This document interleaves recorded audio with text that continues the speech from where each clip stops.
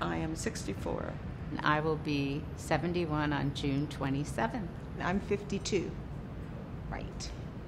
71 is a number that I certainly can't relate to in any way. It's some old lady somewhere, somebody's grandmother. I think the perfect image in the fashion industry is that maybe 5 to 6 year period of time in a woman's life where her skin has no age on it, where she's really the most insecure and she's really the most vulnerable, that they portray as the ideal woman. As a black woman, you could be 20 to 50. Like, how old really is Halle Berry? And it's still like, oh, girl, you look good for your age. But you're almost expected to. When I turned 21, I really freaked out.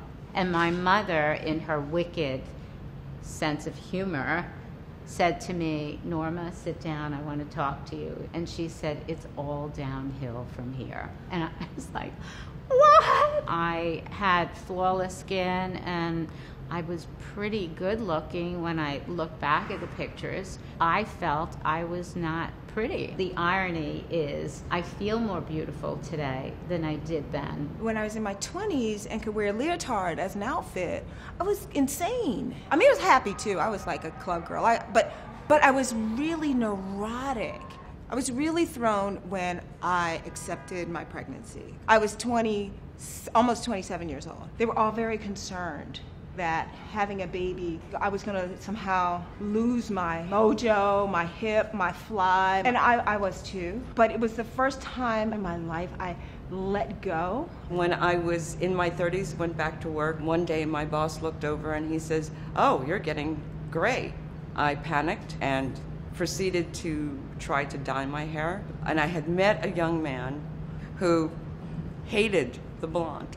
He's now my husband. And we just celebrated our 20th anniversary.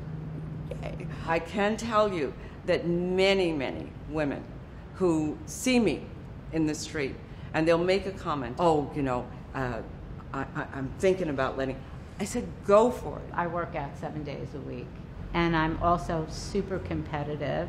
So I like being in a class. I'm usually 3 times older than everybody in the class.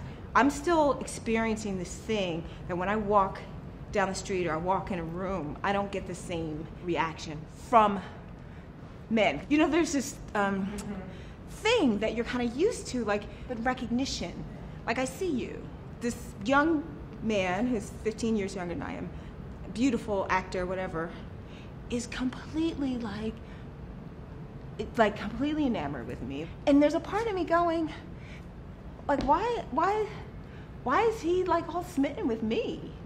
So it's interesting that first I'm going like, why don't they see me? And then they see me, I'm like, well, why me? And he's like, yo, but you are fucking fascinating. I probably dated every wrong guy for me you could imagine, and actually just sort of chalked it off that that's not for me. When I turned 65, around that time, my best friend said that he had somebody he thought I should meet, and he introduced me to my soulmate. I am blessed to have my mother still with me, who is going to be 90 next year. I can see where I am going, and it's beautiful. There's still no preparing for a different face. I remember the first time my aunt saw me on television and she said, you look just like your mother. And I was so happy. I'm just now actually starting to feel physically beautiful. My face needs to be able to tell the truth. And if I do something that stops it from telling the truth, then it's not healthy for me. Would I change anything? No. Would I go back to that particular age at this point? No.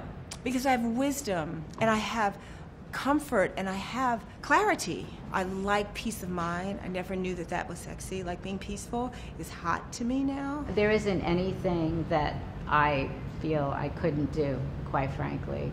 I know it sounds arrogant, but I never would have said that if I were younger, would I?